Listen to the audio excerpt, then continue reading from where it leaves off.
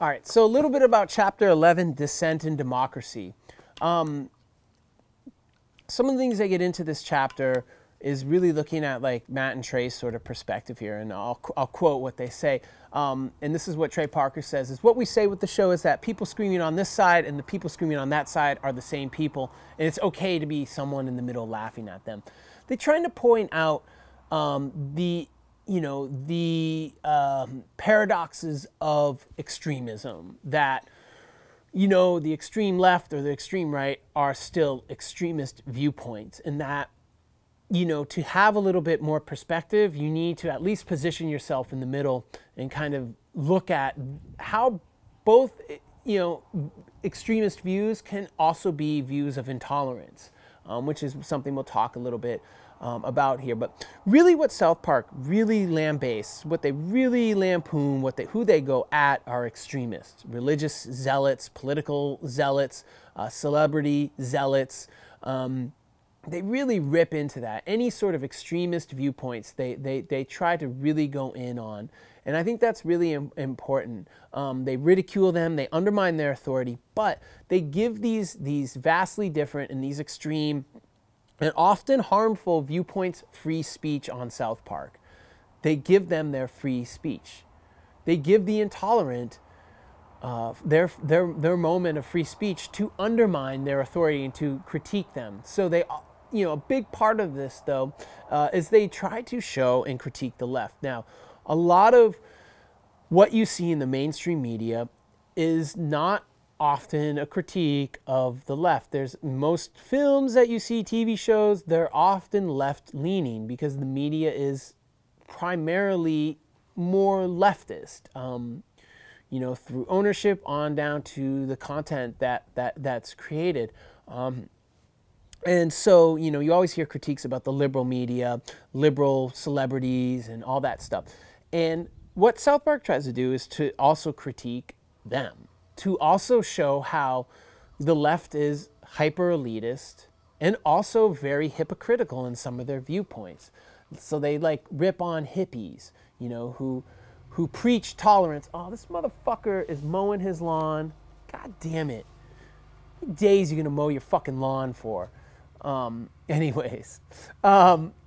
So they talk about in this chapter Karl Popper, who was a philosopher of science primarily, but he had some things to say about this.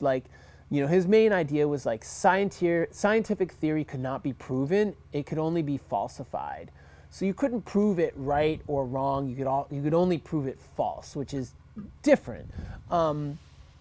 He also had a viewpoint of anti-authoritarian or anti-totalitarian views, and so he thought a lot about society, and he had two types of societies that he spoke about. One was a closed society. These are groups whose customs, traditions, belief systems, values, etc., are rigid. They're closed to critique. Okay, he would call these tribal. Now, you could look at this as something like the Church of Scientology is one that would maybe come to my mind as a group, who's closed to critique. And South Park actually rips on the Church of Scientology, right? In an episode that we'll watch here soon. Okay, but closed societies weren't like a public sphere. These societies weren't into evolution through critique and stuff like that. Their views were the right views. They were closed-minded, so to speak.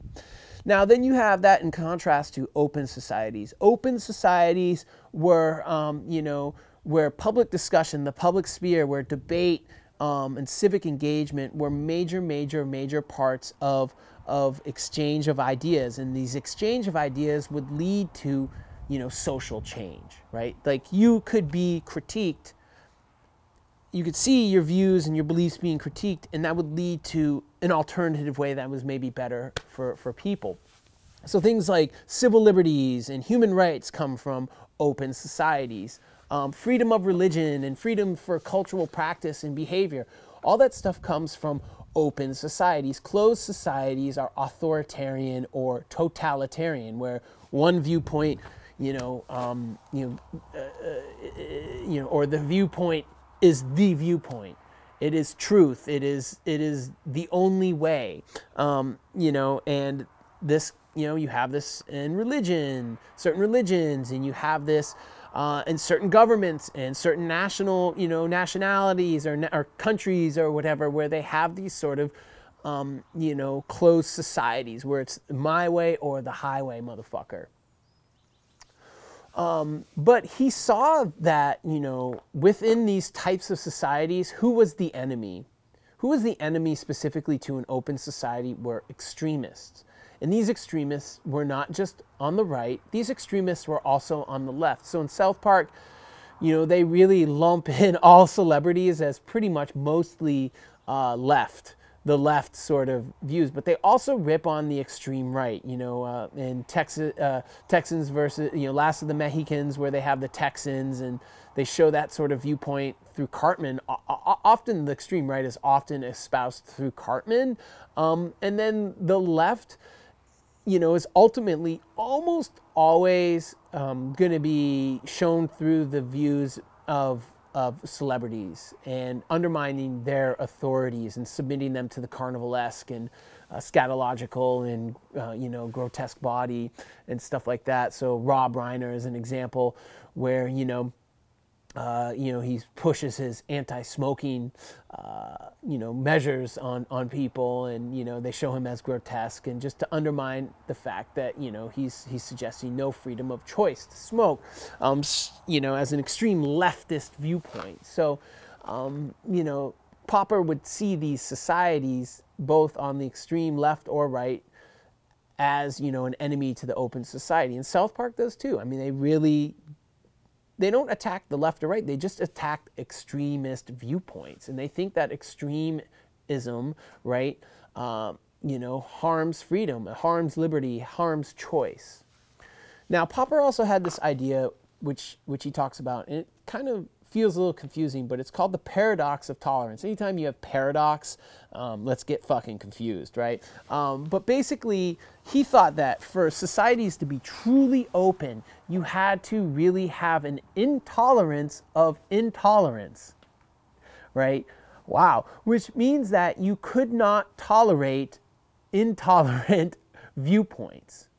Because what happens is if you tolerate intolerance, right, those intolerant viewpoints will ultimately destroy those who tolerated them. So, you know, if we look at the, you know, this image right here where it talks about, it's a cartoon image that talks about the paradox of tolerance, which uses, you know, Nazism as an example.